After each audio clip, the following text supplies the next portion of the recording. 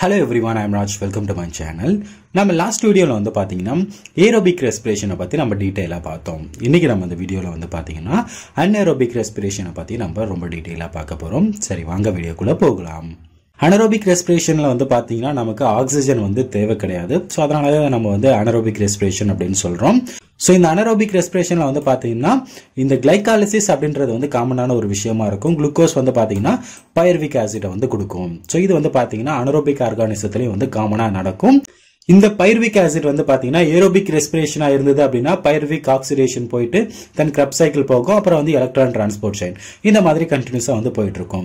So இந்த இடத்துல anaerobic respiration அப்படின்றதால இந்த பைருவிக் ஆசிட் என்ன பண்ணும் அப்படின்னு கேட்டீங்கன்னா ஒன்னு எத்தில் ஆல்கஹாலா மாறும், எத்தனாலா மாறும், அப்படி இல்லை அப்படின்னா லாக்டிக் ஆசிட்டா மாறும். சோ அதாவது இது ஒவ்வொரு ஆர்கானிசத்தை பொறுத்து. சோ இந்த மாதிரி பைருவிக் ஆசிட் வந்து எத்தனாலா மாறுச்சு அப்படின்னா அது ஆல்கஹாலிக் ஃபெர்மெண்டேஷன் அப்படின்னு சொல்லுவோம்.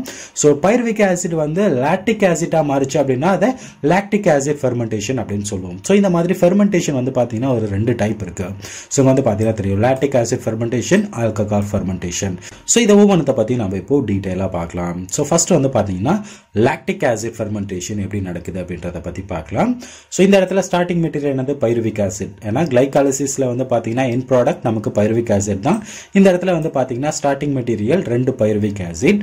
அண்ட் இந்த இடத்துல வந்து பாத்தீங்கன்னா லாக்டேட் டீஹைட்ரோஜனேஸ் அப்படின்ற என்சைம் வந்து பாத்தீங்கன்னா லாக்டிக் ஆசிட்டா வந்து மாத்துது. சோ அதாவது பைருவிக் ஆசிட்டை வந்து பாத்தீங்கன்னா லாக்டிக் ஆசிட்டா வந்து மாத்துது. சோ இதான் வந்து பாத்தீங்கன்னா இந்த இடத்துல வந்து நடக்குது. சோ இங்க வந்து பாத்தீங்கன்னா தெரியும் பைருவேட் இருக்கு, பைருவிக் ஆசிட் இருக்கு. சோ ஃபெர்மெண்டேஷன் மூலமா வந்து பாத்தீங்கன்னா லாக்டிக் ஆசிட்டா வந்து மாறுது. சோ அந்த சமயத்துல வந்து பாத்தீங்கன்னா NADH வந்து பாத்தீங்கன்னா NAD வந்து ரெடியூஸ் ஆகுது. ஓகேங்களா? சோ இது வந்து ரொம்ப முக்கியமா நீங்க ஞாபகம் வச்சுங்க. NADH வந்து பாத்தீங்கன்னா NAD வந்து ரெடியூஸ் ஆகுது. சோ இதான் வந்து பாத்தீங்கன்னா இந்த இடத்துல நடக்குது. சோ இது மூலமா பைருவிக் ஆசிட் வந்து பாத்தீங்கன்னா லாக்டிக் ஆசிட்டா வந்து மாறுது. அதுக்கு வந்து லாக்டேட் டீஹைட்ரோஜனேஸ் அப்படின்ற என்சைம் வந்து பாத்தீங்கன்னா ஹெல்ப் பண்ணுது. சோ அதுக்கப்புறம் இந்த NAD இருக்கு இல்லையா, சோ இது வந்து பாத்தீங்கன்னா இந்த கிளைகாலிசிஸ்க்கு போயிடும். சோ இந்த NAD வந்து மறுபடியும் வந்து NADH வந்து மாறும். சோ இந்த NADH வந்து இந்த இடத்துக்கு வரும். சோ மறுபடியும் வந்து இந்த மாதிரி ஒரு சைக்கிள் மாதிரி இந்த பக்கம் வந்து நடந்துகிட்டே இருக்கும். சோ ஜஸ்ட் லாக்டிக் ஆசிட் ஃபெர்மெண்டேஷன்ல நம்ம தெரிஞ்சுக்க வேண்டிய விஷயம் குளுக்கோஸ் வந்து பைருவேட்டா மாறுது. சோ அந்த சமயத்துல வந்து நமக்கு நெட் ATP எத்தனை 2 ATP வந்து கிடைக்குது. சோ அதுக்கப்புறம் வந்து பாத்தீங்கன்னா இந்த பைருவேட் அப்படின்றது வந்து லாக்டிக் ஆசிட்டா வந்து மாறுது. சோ இவ்வளவுதான் வந்து பாத்தீங்கன்னா நடக்குது. இந்த இடத்துல நமக்கு நெட் ATP அப்படின்றது வந்து பாத்தீங்கன்னா 2 ATP தான் கிடைக்குது. சோ அனேரோபிக் ரெஸ்பிரேஷன் அப்படின்னு சொல்லிட்டு வரும்போது நமக்கு ATP யோட லெவல் வந்து பாத்தீங்கன்னா ரொம்ப ரொம்ப ரொம்ப கம்மியா தான் கிடைக்குது. ஓகேங்களா? சோ இதான் வந்து லாக்டிக் ஆசிட் ஃபெர்மெண்டேஷன்ல வந்து பேசிக்கா நடக்குது. நெக்ஸ்ட் வந்து பாத்தீங்கன்னா ஆல்கஹாலிக் ஃபெர்மெண்டேஷன். சோ இந்த இடத்துல வந்து பாத்தீங்கன்னா பைருவிக் ஆசிட் தான் வந்து ஸ்டார்டிங் மெட்டீரியலா இருக்கு. சோ இந்த இடத்துல வந்து பாத்தீங்கன்னா இந்த பைருவிக் ஆசிட் வந்து பாத்தீங்கன்னா ஒரு இன்டர்மீடியேட் காம்பவுண்டா வந்து ஃபார்ம் ஆகும். சோ அதுக்கு வந்து பாத்தீங்கன்னா பைருவிக் ஆசிட் டிகார்பாக்சிலேஸ் அப்படின்ற என்சைம் வந்து பாத்தீங்கன்னா ஹெல்ப் பண்ணும்.